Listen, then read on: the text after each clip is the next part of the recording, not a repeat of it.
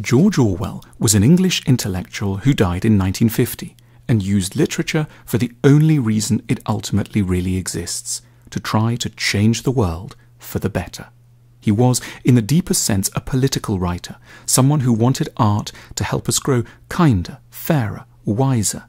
In 1946, a year after the publication of his momentously popular fable Animal Farm, he wrote an essay titled Why I Write, which laid out his approach with a characteristic clarity. What I've wanted to do throughout the past 10 years is to make political writing into an art. My starting point is always a feeling of partisanship, a sense of injustice. When I sit down to write a book, I don't say to myself, I'm going to produce a work of art. I write it because there is some lie I want to expose, some fact to which I want to draw attention, and my initial concern is to get a hearing. To understand why Orwell matters, we therefore have to understand what this most political of writers loved and what he hated, what he was in rebellion against and what he championed. This is what will give us the keys to understanding his remarkable work and painful yet deeply fulfilled life. George Orwell always hated the social group of which he was, despite everything, an exemplary member: intellectuals. From an early age, he'd wanted to be a writer, but George Orwell excelled at never quite belonging. He was born in 1903 in India, which was then part of the British Empire, to economically fragile civil servant parents who fought for him to have a classic, upper-middle-class English upbringing, and then hoped he might become a doctor or a lawyer. They sent him to what turned out to be a crippling, mean-spirited English prep school at the age of 8, from where he won a scholarship to Eton. But he turned against the values and spirit of the English public school system.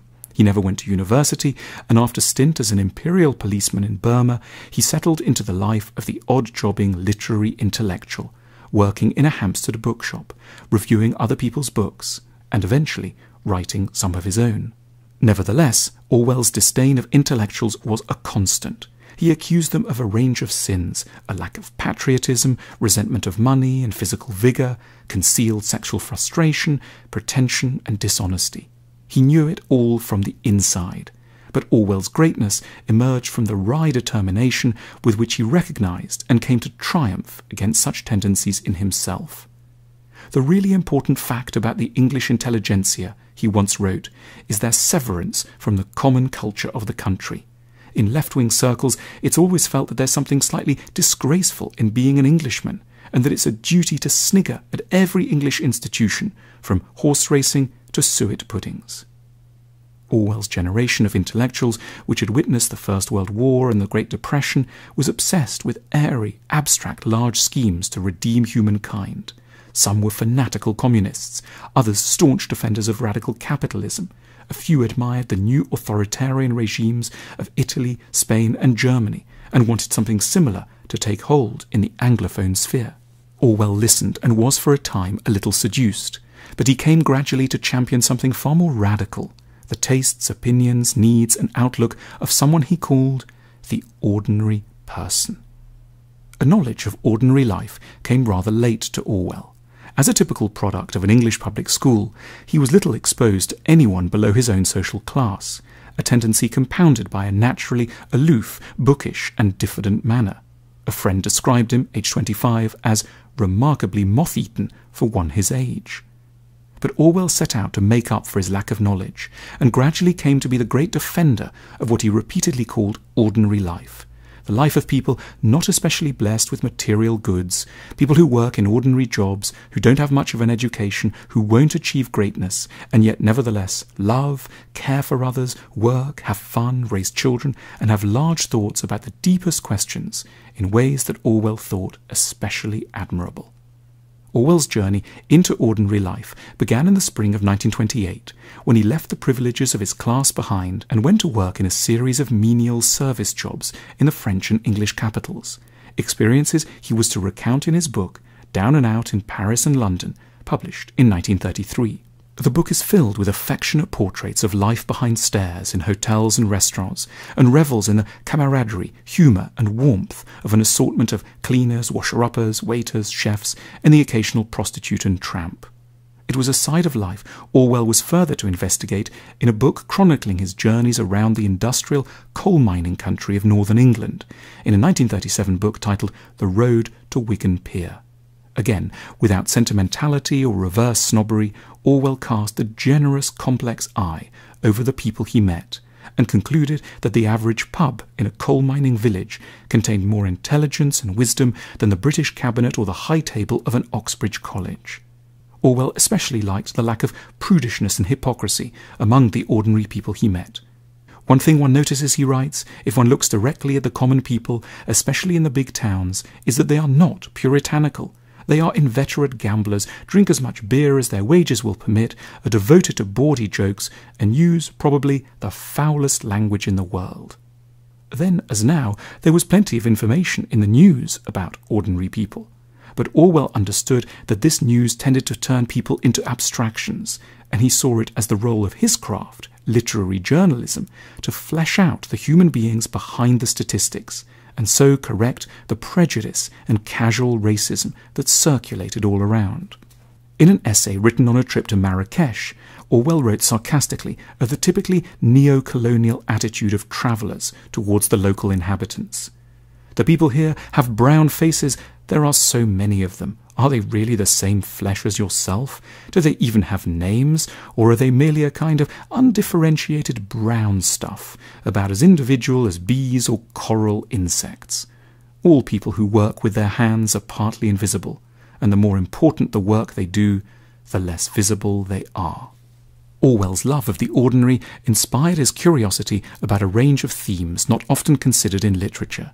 He thought about and wrote in praise of comics and country walks, dancing and flowers. He wrote bravely in defence of English cooking. Kippers, Yorkshire pudding, Devonshire cream, muffins and crumpets, he wrote, and then asked, where else, other than in English cooking, do you see potatoes roasted under the joint, which is, far and away, the best way of cooking them? Orwell wrote tenderly in defence of Charles Dickens at a time when this great writer was considered lowbrow and too popular to win the esteem of intellectuals. In a great essay of 1946, Politics in the English Language, Orwell stood up against the prose typical of intellectuals, high-blown and full of long, fancy words, and defended a simple, almost naive way of writing. He outlined a list of rules for how to write well, which included a complete ban on fancy words like phenomenon, categorical, utilize, inexorable, and veritable.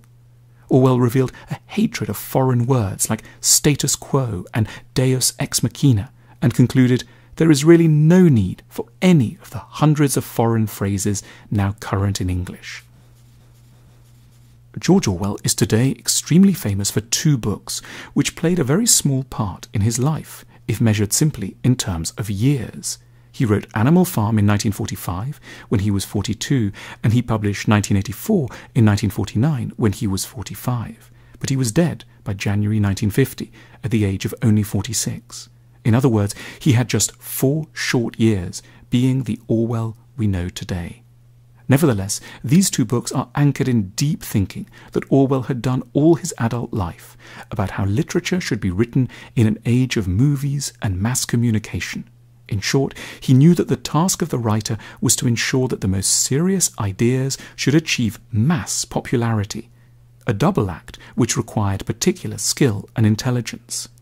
Animal Farm is a political tract about how revolutions fall prey to counter-revolutions and turn their backs on their original ideals. It fairly maps out the progress of the French Revolution, the European revolutions of 1848, and the Russian Revolution of 1917.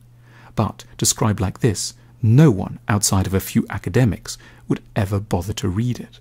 Orwell's genius was to hit upon a form, the fable, which would carry his story to a mass audience and could be understood, as he put it, by more or less anyone. So Orwell did what Aesop, Walt Disney, La Fontaine and Beatrix Potter, among many others, have done, which is to tell a story about humans via animals. In the process, Orwell revealed that the sins of revolutionaries are not limited to people involved in actual revolutions. Indeed, that it's a permanent human possibility to believe one is guided by high ideals and then go on to betray them all. Every time a revolution now goes wrong, people bring up Animal Farm and declare it to be ahead of its time, so prescient. This is the genius of Orwell's fable.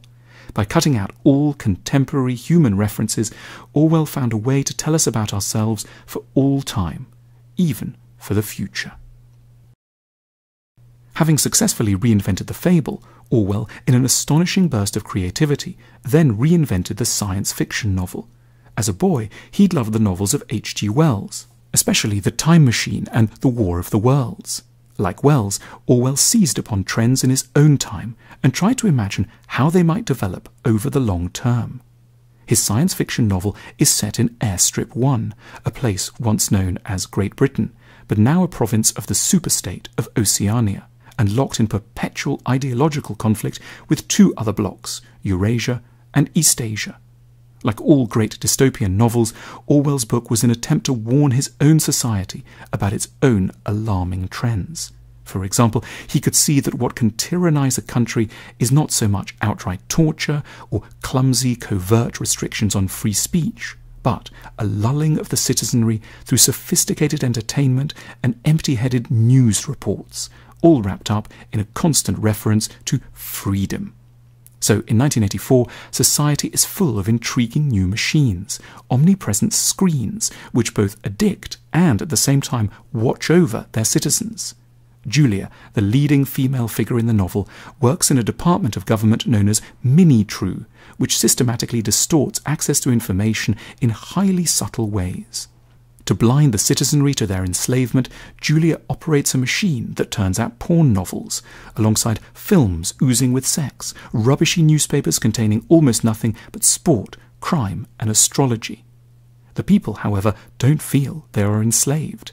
As Orwell so well understood, the really clever and scary regimes of the modern world aren't the obviously dictatorial ones. They are the apparently democratic ones that give their citizens the distinctive feeling that they are free, while in fact blinding them with constant sexual titillation and sentimental distractions.